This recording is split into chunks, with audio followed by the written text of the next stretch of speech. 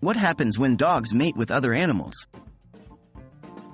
Hello and welcome to another fascinating exploration into the world of animals. Today we're diving into a hot topic. What happens when dogs mate with other animals? This might sound like a strange question, but it's something many people wonder about. So, let's unravel the mystery. What is cross-species breeding? Cross-species breeding, also known as interspecific breeding, is when animals of different species mate and attempt to reproduce.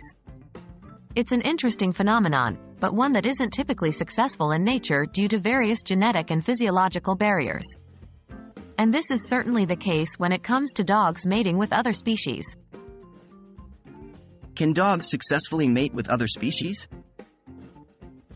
The short answer is no, dogs cannot successfully mate with other species.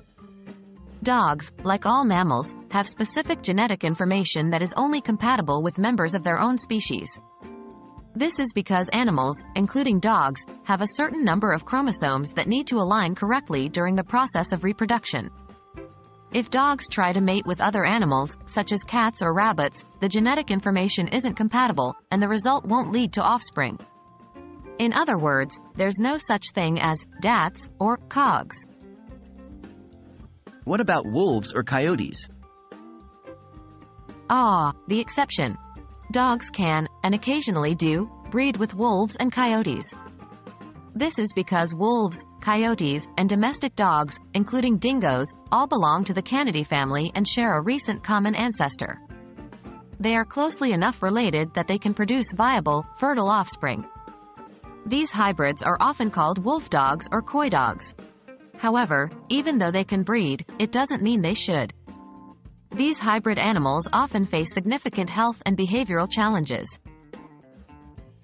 What are the risks of crossbreeding dogs with wolves or coyotes? Although technically possible, crossbreeding dogs with wolves or coyotes is generally discouraged for several reasons. Hybrids often have unpredictable behavior and can be difficult to manage. They may have a combination of wild instincts and domestic behaviors that make them unsuitable pets. There are also health issues to consider, as these hybrids can inherit health problems from both parents. So, to sum up, while dogs can technically mate with other species, successful reproduction is typically limited to animals within the same genus. Cross-species breeding involving dogs usually doesn't result in offspring, with the notable exceptions of wolves and coyotes. However, such hybridizations are not without their challenges, both for the animals and their human caretakers. Thank you for joining us on this exploration into canine cross-species mating. We hope you found it as fascinating as we did.